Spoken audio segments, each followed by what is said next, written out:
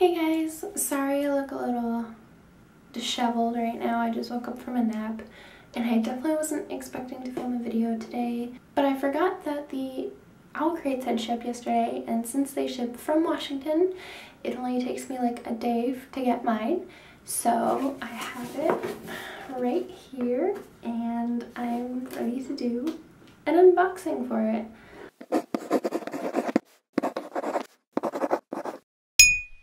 I have only cut the tape, and this month I did remember to cut all of the tape, so, you know, we're learning. So I'm gonna go ahead and take a look here. It's so pretty. Oh yeah, the theme this month for Owlcrate is Parallel Worlds.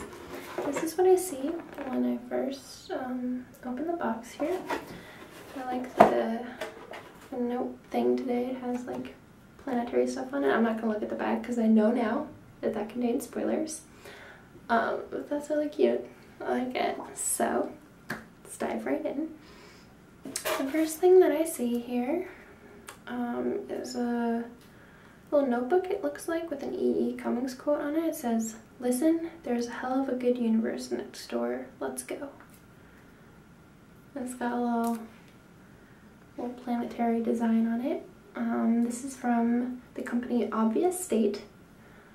They make art prints, paper goods, totes, and teas by bibliophiles for bibliophiles. From Wolf to Wilde, Homer to Hemingway, we've got your favorite authors covered. That's cute. I like it. I'll have to check them out. I love art prints, as you saw if you saw my Emerald City Comic Con haul. So that looks super cute. I don't know if it's like lined or unlined. Let me check it out. I'll actually open it. It's got like a cardboardy sort of, like, you know, fancy cardboard reclaimed things. Okay, so it is lined. Yeah, it's just a little notebook I stapled together. It's really cute. I like it. I love little notebooks. I use them for to-do lists and like being fancy and thinking that I have adult things that I need to write down to remember. You know, whatevs. The next thing I see, I don't even know what this is. Crazy Erin's Thinking Putty. Heat Sensitive Hypercolor.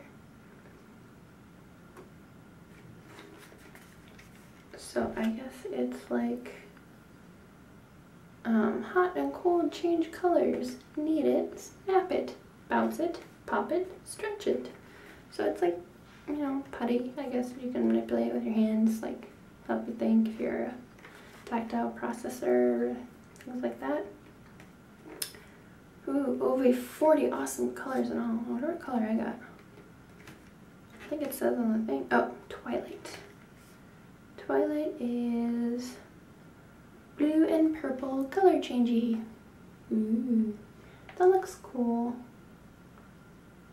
I used to have little bunches of things of putty when I was a kid, but they always dried out. So maybe this will actually, you know, never dry out like it says. I like getting my hands dirty. You know, like when you're making dough or whatever for baking, I always like to get in there and get to it. Okay, next thing, and I think this is the last thing before the book, is Geek Tat Temporary Tattoos by Smash Tat, I think is the name of the company. These are Alice in Wonderland themed, obviously. It has Alice and the Flamenco Croquet Mallet Bro, the Mad Hatter, Tweedledum and Tweedledee, and then we're all mad here. And that is backwards, because when you slap it on your body, then it'll come out right around. That's very smart. They thought about that. Knowing me, I probably wouldn't have considered that. This is, funnily enough, also a throwback to my childhood. I used to really like temporary tattoos. You might be able to tell due to the fact that I now have 4 real life tattoos.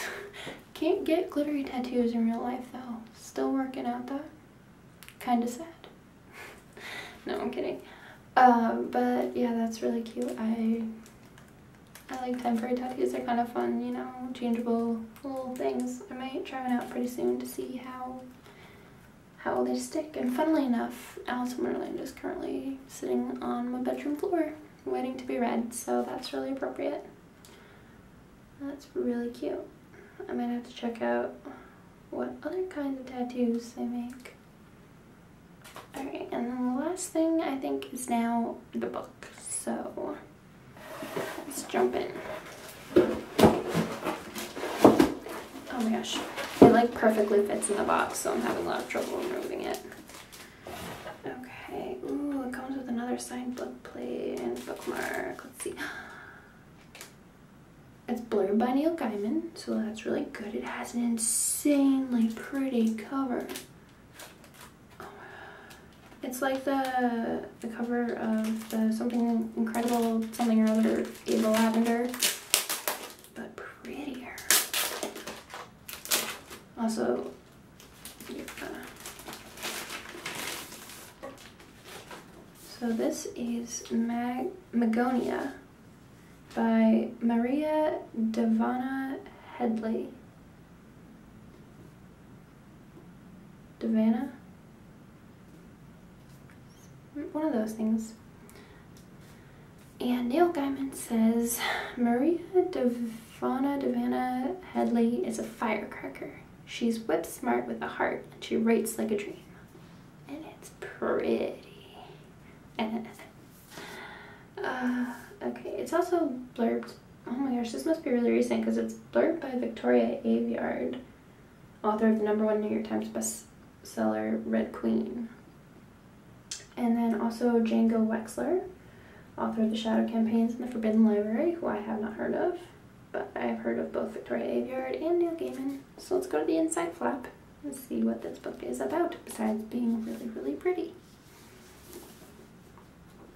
Asa Ray is drowning in thin air.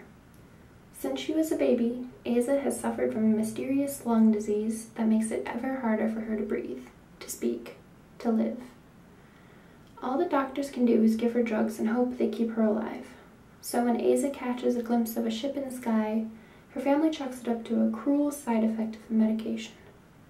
But Asa doesn't think this is a hallucination. She can hear someone on the ship calling her name. Only her best friend, Jason, listens. Jason, who's always been there. Jason, for whom she might have more than friendly feelings. Ruh-roh. But before Asa can consider that thrilling idea, something goes terribly wrong. The sickness catches up with her. Asa is lost to our world, and found by another. Magonia. Above the clouds in a land of trading ships, Asa is not the weak and dying thing she was. In Magonia, she can breathe for the first time. Better, she has immense power.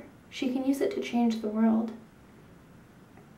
As she navigates her new life, Asa discovers that war is coming.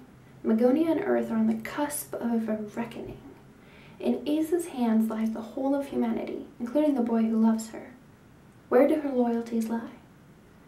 Maria Devana Headley's soaring YA debut is a fiercely intelligent, multi-layered fantasy rich with symbolism and steeped in allegory. Asa's journey pulls her deep into the questions of home, of love, of self, and of just what it means to find them all. That sounds cool. I like it. I want to check it out.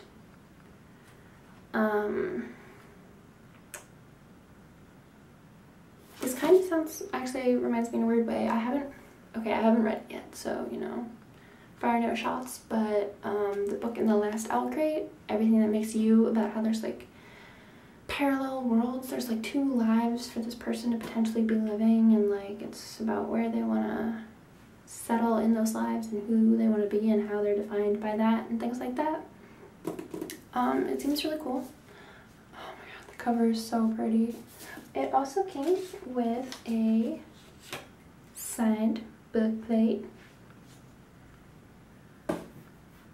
and a really cute feather bookmark. It says, "My heart is half on earth, half in the clouds." That's cute. That's got little birds on the back. I really like that. And no, I'm not gonna stop talking about how dang pretty the cover is, because it's so pretty, and oh my god, the inside is cute too. It's got the feather bird thing and gonia and shiny letters. That's super cute. Okay. So that's really awesome. I'm really excited for everything that I got.